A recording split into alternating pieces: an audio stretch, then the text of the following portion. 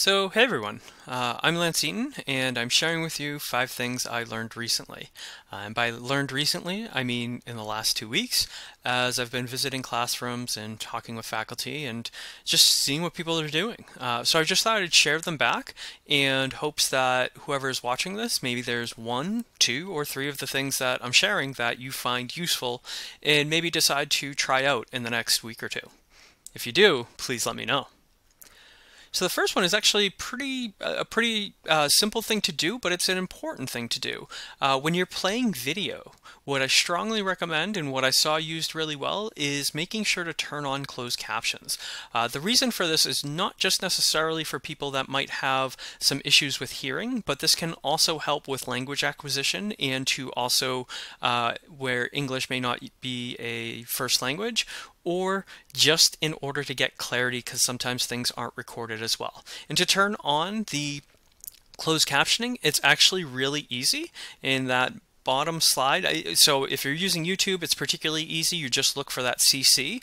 And sometimes you'll get authentic or actual closed captions, and sometimes you'll get automated.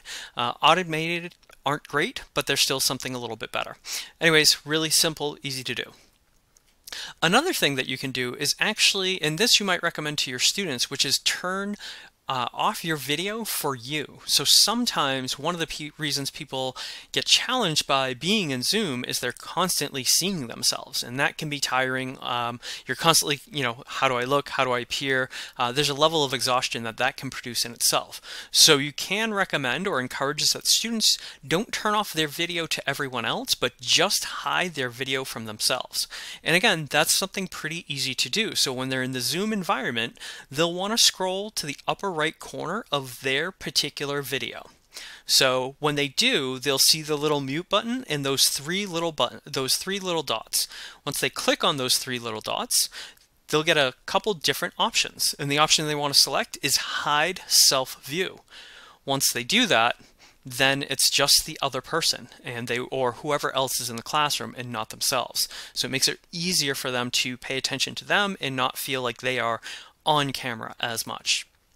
If you want to undo it, it's almost as simple. You go up to any of the other screens that are available, and again, you see that blue square with 3 little dots, and you select that. You select Show Self View, and ta-da! You appear back. So really simple, pretty easy to do. You might recommend it to your students, especially if they're feeling like they don't mind being on camera, but they get tired of seeing themselves. I certainly know I get tired of looking at myself. I mean, look at that mug. Ugh. Another thing, and this is something that on our end we've been trying to do, and we also encourage you to do it, is to find the center of the classroom and put the owl there. Initially we were putting it kind of more towards the front, but if we want to maximize the space so that the virtual students can also see the students that are there face to face, try to figure out where in the room is closest. Now this will be a little challenging because we're dealing with wires and things like that, but again, it's a small little change that can be done fairly quickly that will potentially create a little bit more closeness for everybody. Another thing that we saw happening and we wanted to encourage and share is saving the chat. So sometimes if you're having a really robust conversation, students may be putting recommendations, ideas into the chat, and that could be a great resource to reshare later. And so you can do this in 2 ways, really. If you're in the Zoom environment and you have the chat open, if you move your cursor over to the right, down right where you see those 3 little dots, right where that arrow is, if you click on that, it's going to prompt you, do you want to save the chat?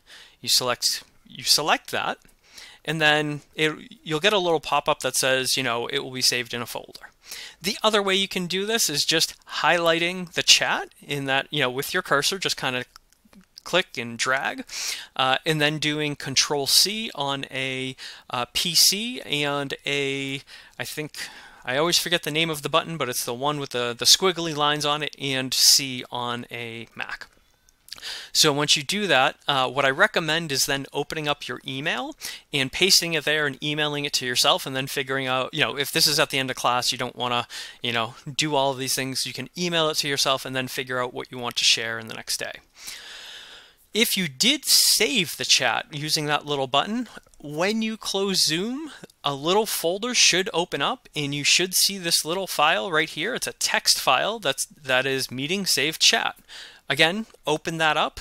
You can copy what's in there and email it to yourself, or you can drag it to the desktop and then attach it to an email. So pretty simple, if save the chat, use it, encourage students on Zoom to use the chat, and then you can go back and look at that as another means of participation as well. And then one last thing, which I think is really important, and I think we sometimes get ahead of ourselves, and I saw this used actually really well a few times by faculty, so I was so excited to see it, and that's simple clarifications for useful context. So I'm sure we have all gotten a link like this, watch this video.